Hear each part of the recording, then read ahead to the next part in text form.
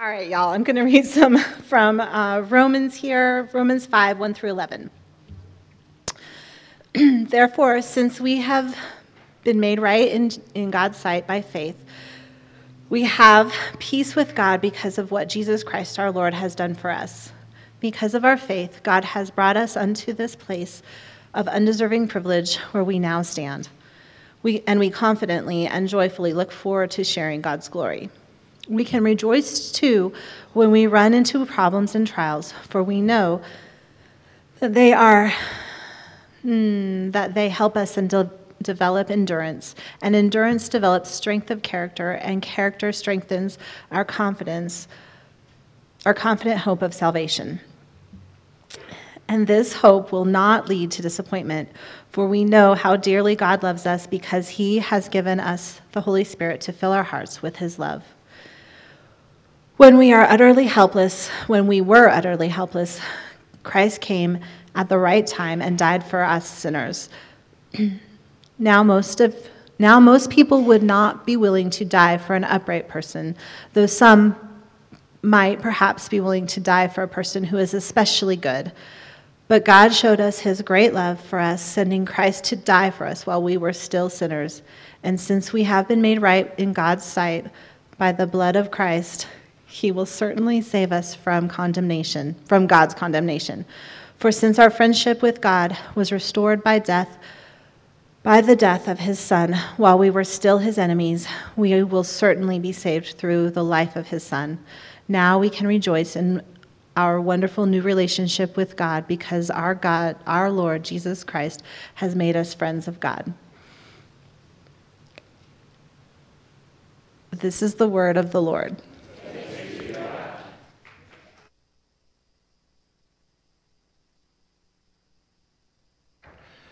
Good morning. You ready to open up God's Word?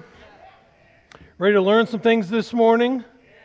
All right. How many of you grew up in the fire and brimstone days? How many remember these days, right?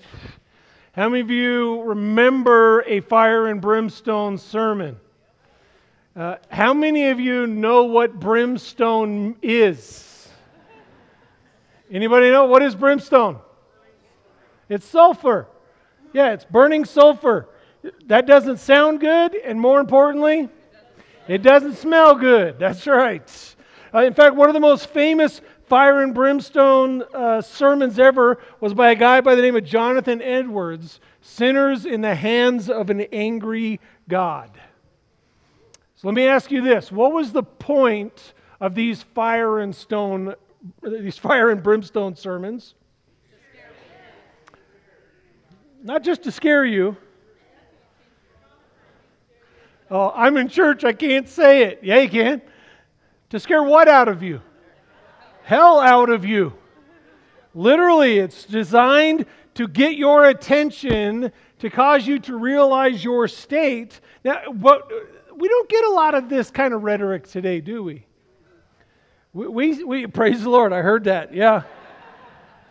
We are much more subtle in our rhetoric today. We ask questions, and this is a very popular evangelism explosion question. If you were to die today, how do you end that sentence? Where would you go? Would you go to heaven, or would you go to the other place, right? So we're more subtle about it, but both this question and these kinds of sermons really have the same intent, right?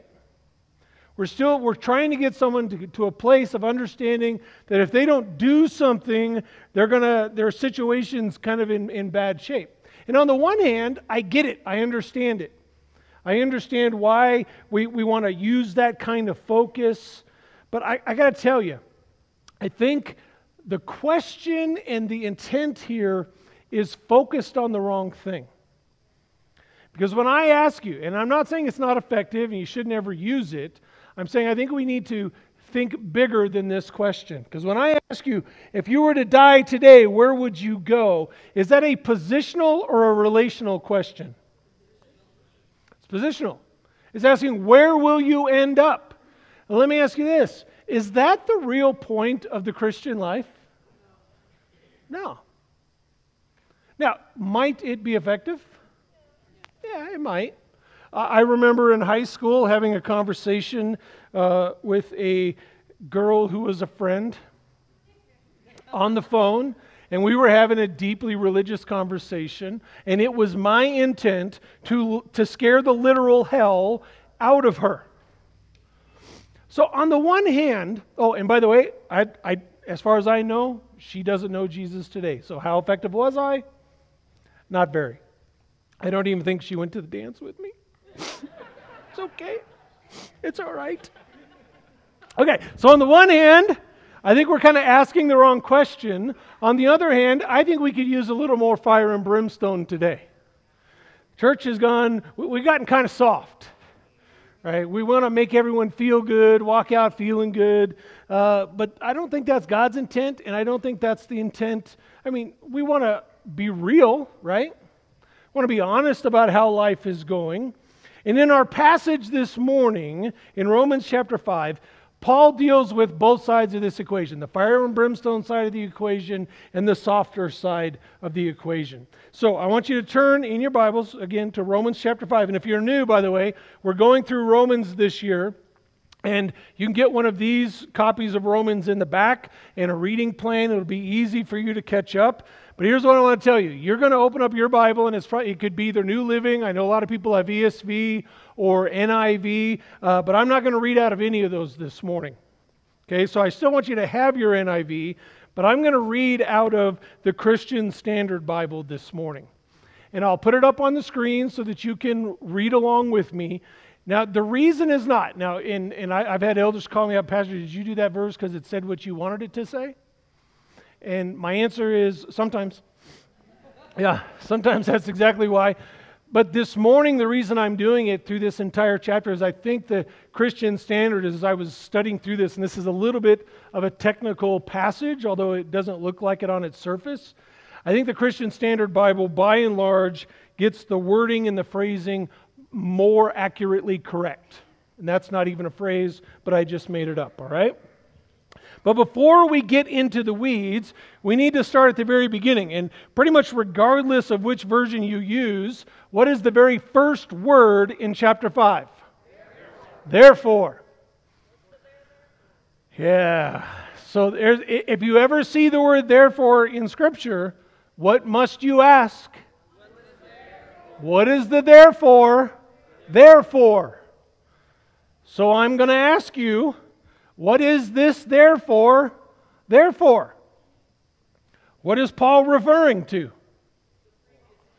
Yeah, so you always got to go backwards, right? You got to go back and see what is the author trying to connect to, and there's a few ways that we can do that. We can go back to verse 23, we'll go to 23.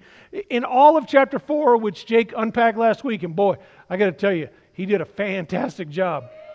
Yeah, that may be the best sermon on Romans chapter 4 I've ever heard. I think I've heard 3, but it was still the best sermon I've ever heard. All right, starting in verse 23, we're talking about Abraham's faith. And he says, Abraham's faith was credited to him, but it was not written for Abraham alone, but also for us. It will be credited to us who believe in him who raised Jesus our Lord from the dead. He was delivered up for our trespasses and raised for our justification.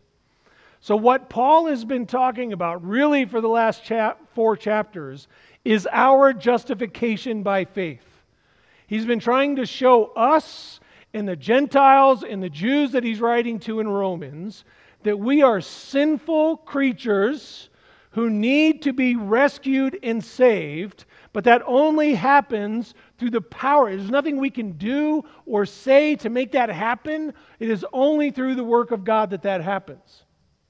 And he says, look, even Abraham's faith was about looking forward to what Jesus did.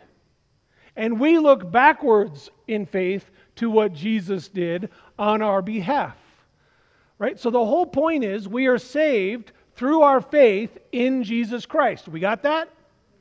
Therefore, what does he say? Since we have been justified by faith, okay? So the therefore is about looking back, and now we're going to start to look forward. Since we have been justified by faith, and what Paul is going to do now is explain to us the results of our justification by faith. Now, I picked that word out very carefully. It says, go back one, please. What does it say at the top there? The results of justification by faith. Now, I will tell you, I had a few different words there as I was going through this study, but I think it's important that we get our wording right here. Because we might think these are the benefits. That's one of the words I had, the benefits of our justification through faith. But that's not the right word. Any of you have a job with benefits? Name some of those benefits. Healthcare. For what it's worth, right? What'd you say? Dental, vision, 401k, you got vacation time, right? Those are all things that your work throws into the pot to sweeten the deal, right? To make you happy. To make you want to stay there. Because they know, see deep down, secretly they know you hate your job. And so they're trying to just give you enough to keep you there, right? They give you enough vacation that you forget kind of what it was like to be at work until the Sunday night before you got to go back to work, right? So and so what Paul's going to unpack, these are not benefits. They're not things that God's just throwing in to sweeten the pot. They're also not, now this I did not come up with this, but in this line of thinking, they're also not wages. Right? This isn't payment for something you've done.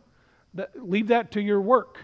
These are the outcomes, the results of our justification by faith. God's not throwing them in.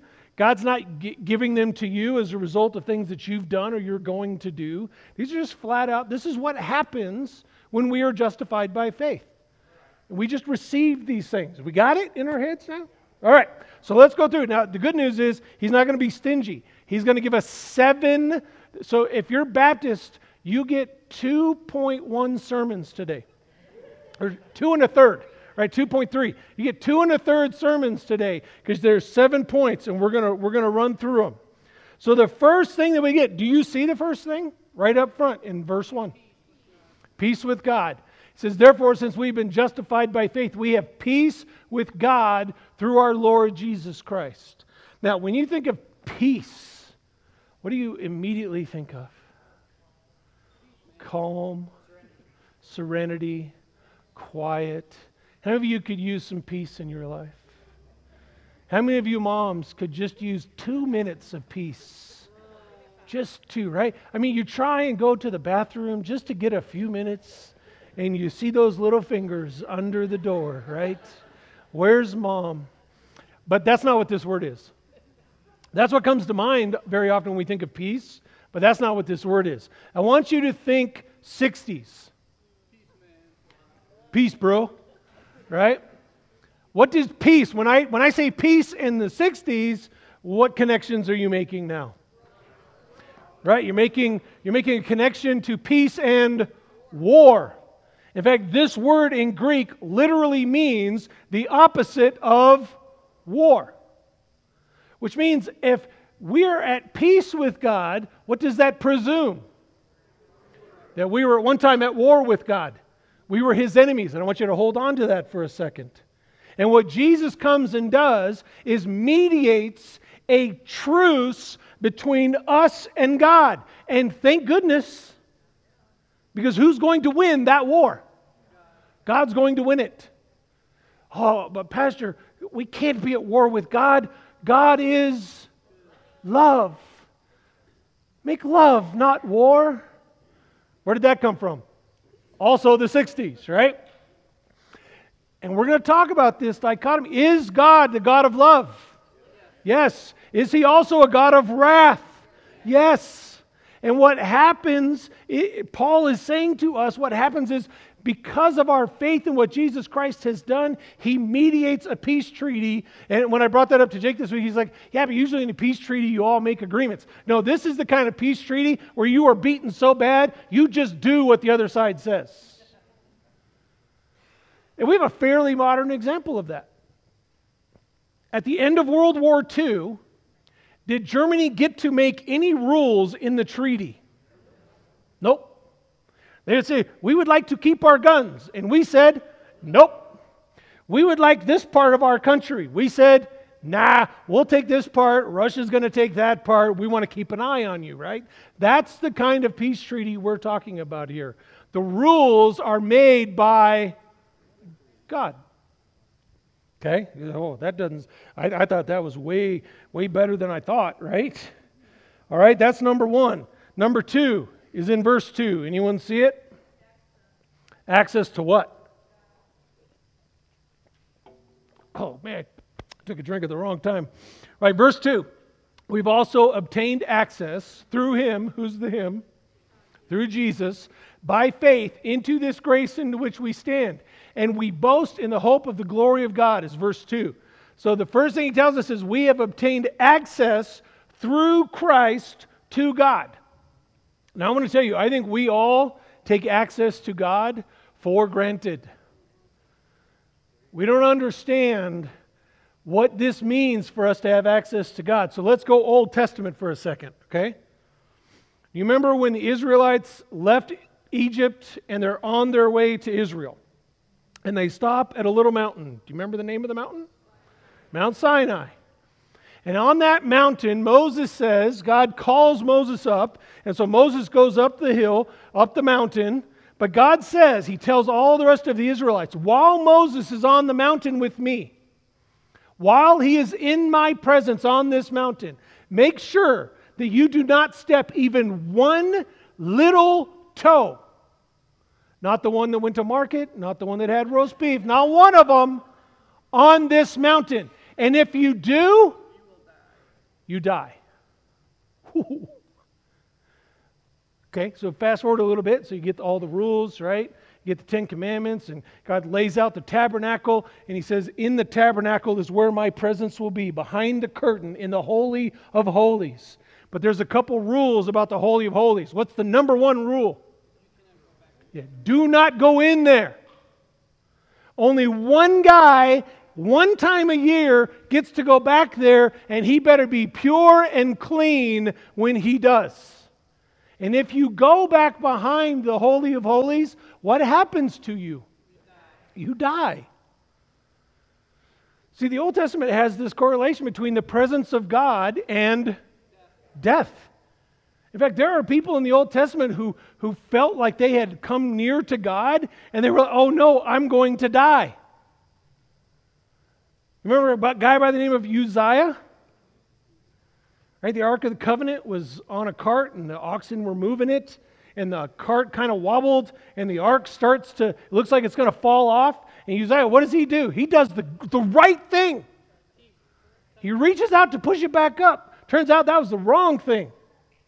Because God's rule was, don't touch. And what happened to Uzziah? Boom, turned into a blood spatter spot right there.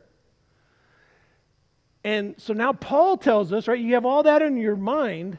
Paul tells us that we have obtained access to this God. In many ways, what should that do? It should terrify us. The fact that we have access to God. Now, how is that all made possible? Yeah, Matthew 27 says this up on the board. Suddenly, the curtain of the sanctuary was torn in two from top to bottom. The earth quaked and the rocks were split. This is the moment that Jesus dies on the cross. The curtain that separates us from the Holy of Holies is torn in two. I would have loved to have been a fly on the wall when a priest saw that happen and thought, I'm a dead man. It is all over. Hebrews tells us how this is all possible.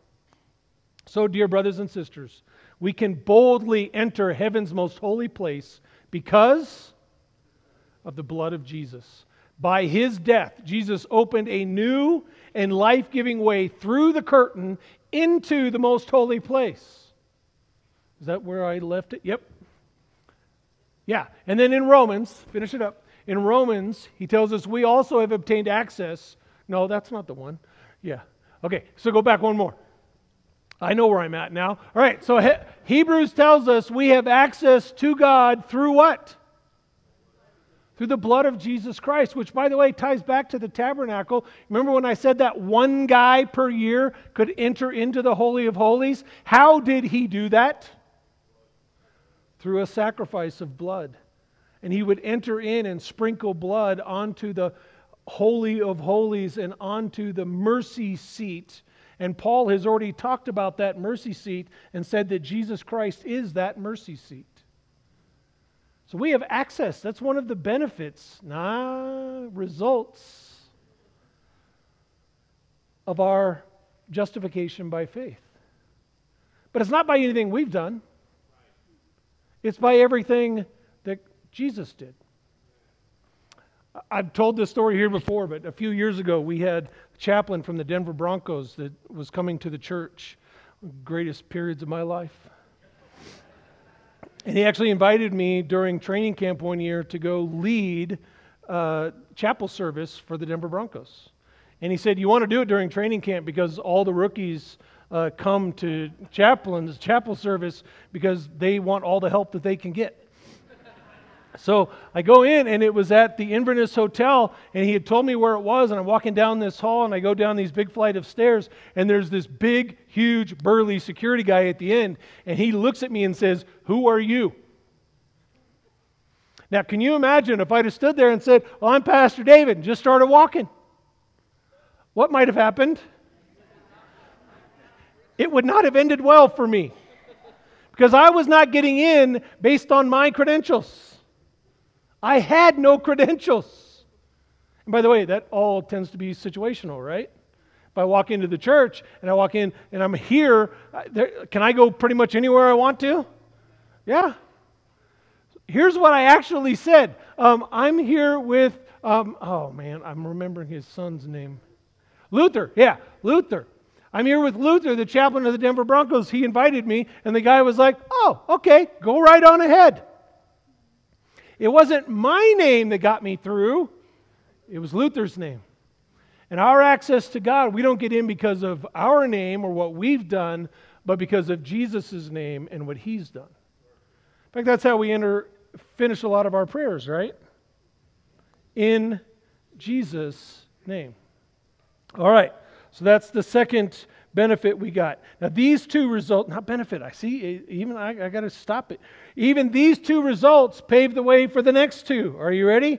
At the end of verse 2, what does it say? And we what?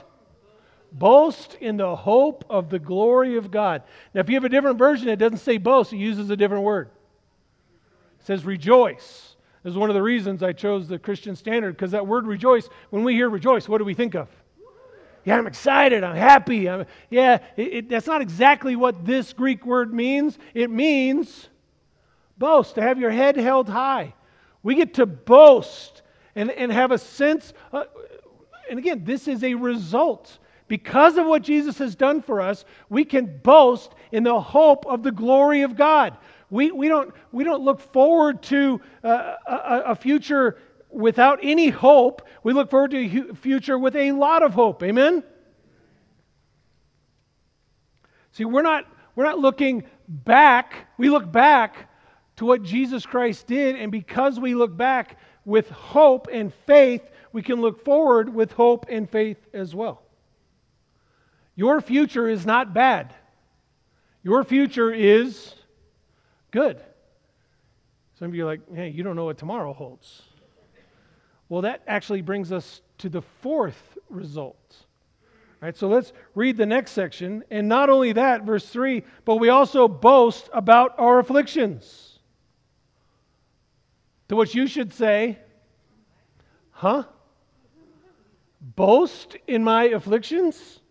And by the way, James says something equally stupid. James says you can rejoice, you can have joy in your trials and in your suffering. How can we boast in our afflictions? How is that a positive result of our justification by faith? It's His purpose. Jesus died. Yeah, let's play a little game. Let's say, just for argument's sake, you're a sinner. Okay? Just for argument's sake. And let's say you are hopelessly lost in that sin. And now something bad happens in your life. What is the first thought that comes to mind? God's mad at me. This is a result of something I've done. This is a punishment for my sin. And you might be right. Now, let's pretend, just for argument's sake, that you are justified by faith. That the blood of Jesus Christ has made peace between you and God, has granted you access to your heavenly Father, has allowed you to boast in the hope and glory of God. And now when something bad happens in your life, how can you look at it? Is it a punishment for your sin? It might be a consequence, but that's different. It's not a punishment. Do you get the difference, by the way? Right? If a 2-year-old touches a hot stove, what is the consequence? They burn their hand. Is that a punishment? No. Swat on the backside might be a punishment. Completely unnecessary in that situation, by the way, because they've learned their lesson. Yeah, you hope. Depends on how smart your kids are, I guess. See, because we don't need to look at the things that are happening in us and to us as punishment for our sin, but Paul says we can begin to look at them differently, with different eyes. He says, let's go back to the verse. He says, because we know that affliction produces endurance, and endurance produces proven character. And proven character produces hope. And that hope will not disappoint you. All right? So what is Paul really saying here? Can you boil this down? Say it out loud. We learn from our mistakes and afflictions. We are growing spiritually. So as Christ followers, we can say the things that are happening in my life are happening to make me more like Christ, to help me grow spiritually. You know what the sad part is? Most Christians don't think that way. We think all the bad things are happening in my life because of the politicians in Washington. Maybe that's true. But even so, it is developing character and hope and endurance in you. Maybe if you allow it, right? And again, all of this is possible because of the next two results. Right here it says, this hope does not disappoint us. Why? Because God's love has been poured out into our hearts through the Holy Spirit which has been given to us. One of the results of our justification by faith is God's love is poured into our hearts. Remember I said God is a God of love? We talked about this earlier, right? But when we have sin in our lives, that love has nowhere to go. But once we are justified by faith, that love of God is poured into us through the Holy Spirit that is given to us. No one in the room is excited by that. That bums me out. There you go. And all of this, by the way, was demonstrated. That's the next part of this, right? Was demonstrated through Jesus' death. For while we were still helpless, at the right time, Christ died for the ungodly. By the way, did you notice the terms he uses for us? We are helpless and ungodly. For rarely will someone die for a just person, though for a good person, someone might even dare to die. But God proves His love for us, in that while we were still sinners, Christ died for us. How much more then, since we have been justified by His blood, will we be saved through Him from wrath? Christ died so that God's love could be poured into our hearts, but there's another part of the equation that is right there at the end. What's it say? Verse 9. We are justified by His blood, and we are saved from what? Whose wrath? From God's wrath. We are saved from God's wrath. Remember the question I asked you at the very beginning? If you died today, where would you go? Would you go to heaven or hell? And I said that's the wrong question. Because we think very often, even as Christians, I think we think our biggest problem is hell. And we want to escape hell. How many of you would say, yeah, I probably thought that at some point in my life? I have. I'm raising my hand. How many of you think, I think that right now? I feel like the guy at the table says, change my mind. Is hell our biggest problem as human beings? It sounds like a trick question. Is hell our biggest problem? No. What's our biggest problem? God is our biggest problem. Yeah, we are. If I were to ask you this, let's try this a different way. If you were to ask most people, this whole salvation thing, what are we being saved from? What would most people say? Hell, right? We're being saved from hell. But hell, again, is like one of those result things. It's the byproduct. It's the consequence. But our real problem is not hell. It's why we would end up going there. What sends us there? What sends us there? Sin does. And what does God do with sin? How does He feel about it? He hates sin. He despises sin. It is rebellion against God. He hates all sin in all forms. Here's the real question. Not where will you go, but what do you do about a God who is dead set against you because of your sin? That's a very different question, isn't it? If you want to be really bold, you want to really shake some people up, ask them, what do you do with the fact that God hates you? Oh, I heard He doesn't hate you. He hates sin. Yeah, and what am I? Therefore? Oh. See, we've heard that whole thing, right? God hates the sin but loves the sinner. Is that true? Yes. But that can also lead us to say, then therefore God loves us so much that He'll overlook the sin. God will not do that. See, if God loved you more than He hated sin, then He would let it go. Right? Does God love you more than He hates sin? No, He does not. God loves you and He hates sin. Really, at the same. Now, what I would say is, yes, He does love you more than sin. But how do we know that? Because He sent His Son to die for you. He said, I can't abide by this sin, and I can't overlook it. My wrath demands I do something. My justice demands that something be done. But my love says, I want to save them. I want to rescue my people. What will I do? See, here's the great thing. We are saved from God's wrath by His love.